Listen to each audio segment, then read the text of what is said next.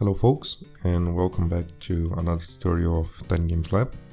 This is another game mechanics tutorial, Breeze game mechanics. Quick tutorial to show you how to make a throwing game, just like the popular knife hit game. So this is what we'll be making in this session.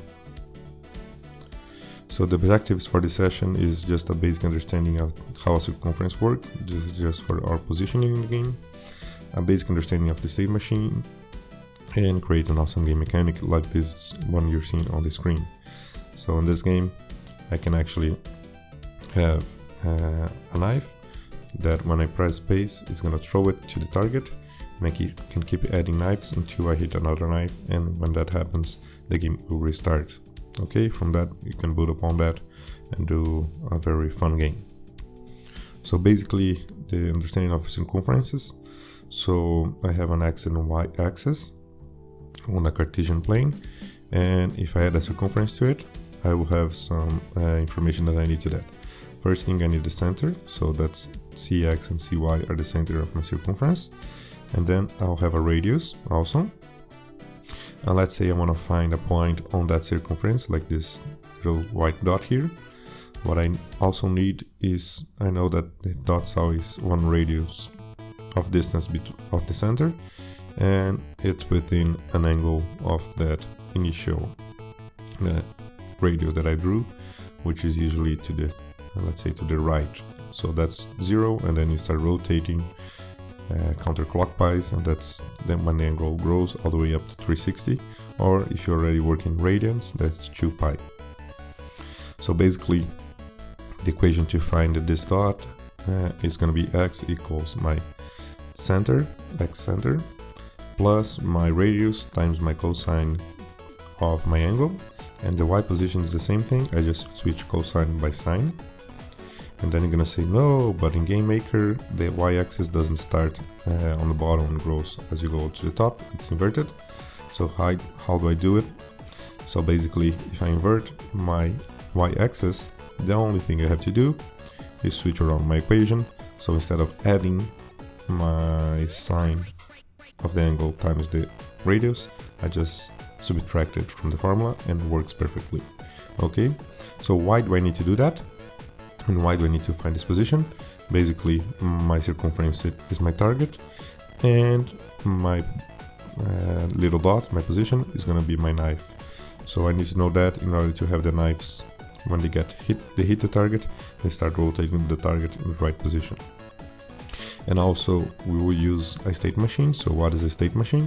It's basically, I have different states, like in this game I'll have the waiting state, I'll have the throw state. So the waiting state will make the player go to the throw state will make either the player go to the hit state or to the die state, which will restart the game to go into the waiting state of the first object. So basically I'm switching between states, and with that the code makes much more sense. How do I do to have a state machine that works properly? I use an enumerator. So on my create event I usually use an enum function. So I'll have that doing the wait, throw, hit and die state. And then I'm going to set my initial state on my create event also. So my state is going to be equal state.waiting. And on either my draw event or my step event, or whenever I need it, I can use a switch statement. So I'll switch to my state, and I can select the state I'm in, and within these states I'm gonna do all this state moving around. So my throw state will either make me go to my die state or my hit state, and like that. So let's head to Game Maker Studio and see how we're gonna code this.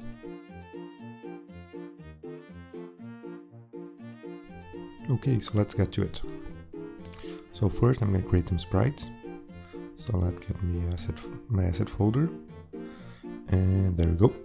So I'll add a knife sprite. I'm gonna set my origin to about halfway through the sprite, and that's very important because that's how you get the depth that the knife goes into the target.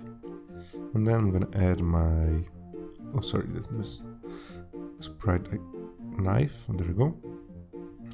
So it's important to name everything properly. And then I'm gonna add my target, so sprite target, and add a target and center it. Perfect.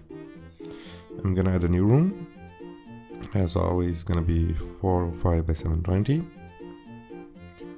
And I'm gonna add my objects. So I'm gonna start by adding my target object. It's pretty easy, it's just a target. And I'm gonna add my object knife. There you go, let me set the sprite correctly. Okay, let me set both of them in my room. So I'm gonna, okay, target looks good, let me add the knife. And the knife about here is good, okay, there you go. So on the knife object, I'm gonna start the coding.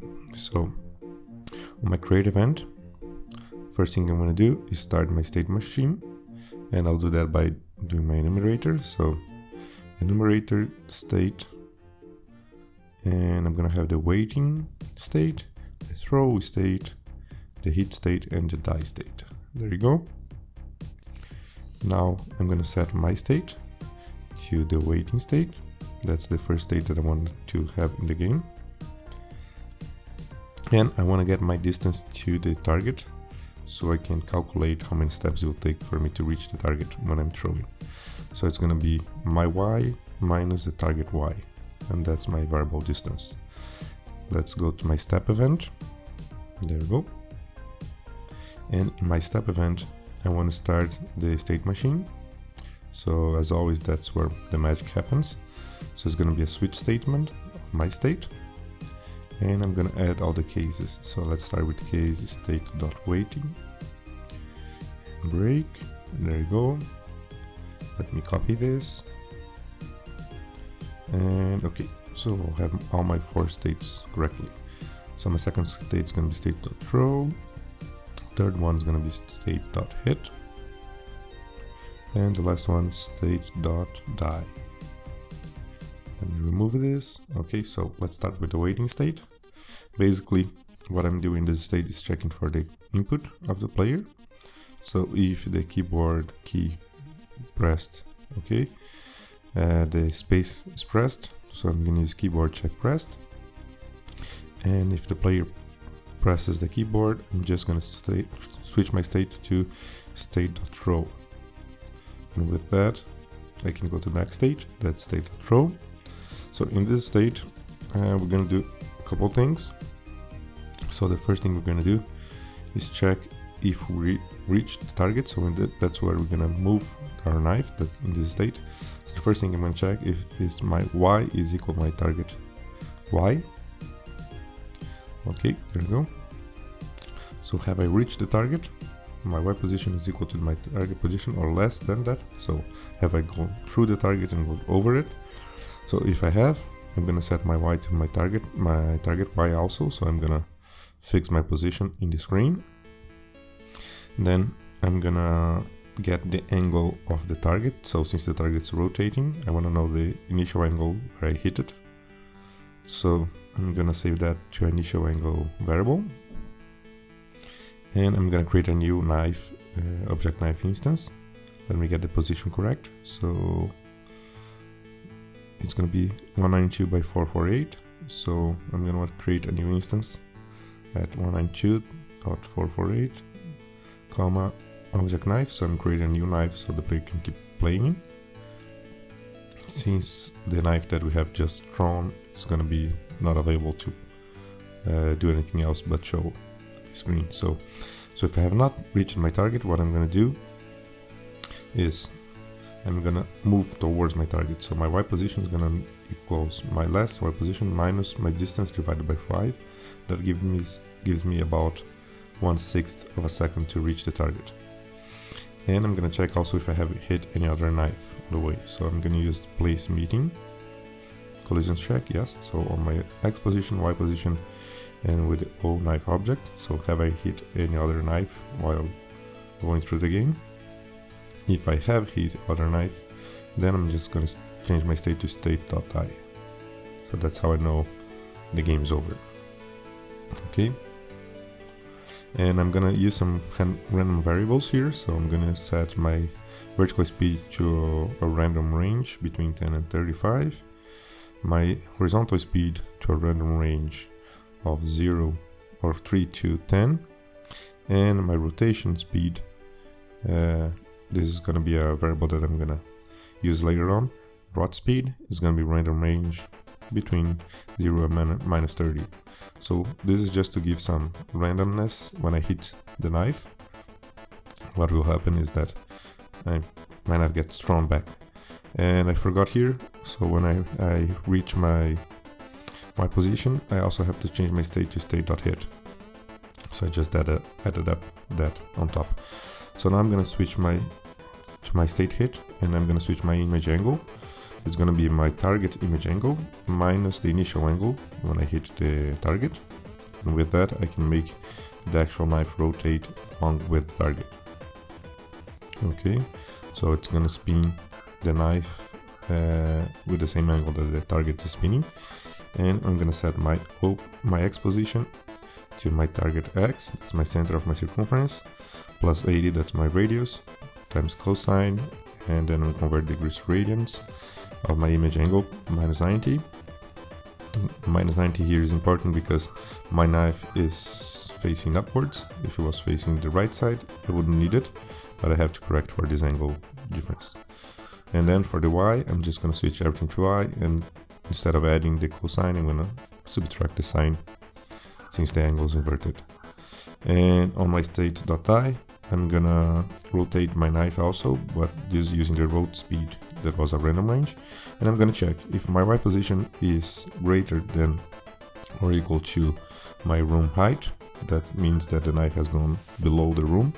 I'm just gonna start the game over, so I'm gonna use room restart function to do that. And that's how the game restarts. So room restart, and there we go. So with that, we should have everything working. Okay.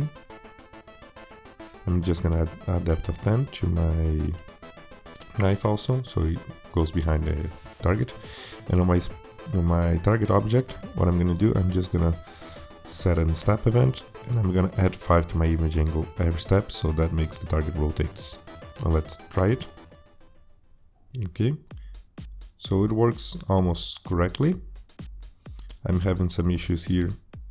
When the knife hits the target, it's not doing a proper position after hitting. So let's correct this.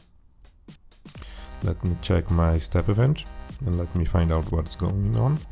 So on my throw state, so what I'm doing is I'm checking if my Y position is equal my target.Y. Okay, that's a mistake.